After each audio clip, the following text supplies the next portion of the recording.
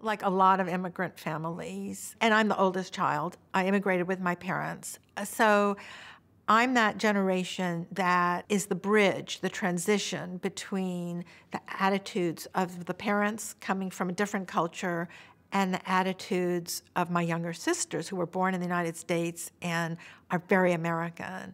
And so I always had this sort of I'm in and I'm out feeling.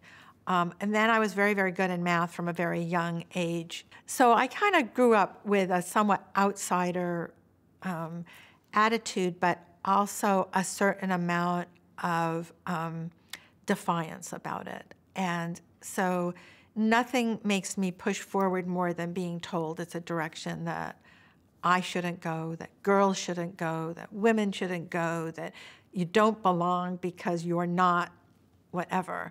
And so going into math, which was an area where I had talent, but where women were not necessarily welcomed in my generation, it was almost like, tell me I can't do it, and I'll show you that I can. Then I took the master's in computer science, and I was older than many of the students, and I had taught. And when the teachers became very opaque, I had the self-confidence to think that, well, if I didn't get it, probably nobody got it. So I would raise my hand and say, excuse me, could you just back up a little and re-explain that? And when I first did that, all the young men who sat in front of me were like, oh, who's that? That's that older person. And it was almost like I was intrusive. But then it reached the point about 3 or 4 weeks into the term where whenever the instructor got opaque, they're all looking at me saying like, you know, aren't you going to stop him? We need him to be stopped.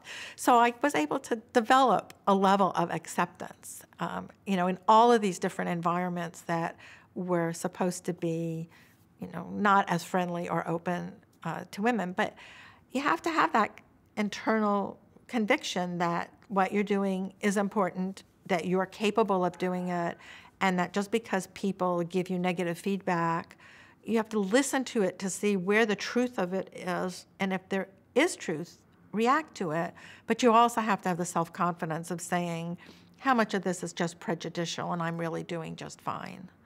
And you know, that has to sustain you, that sort of inner sense of mission and commitment to the work you're doing.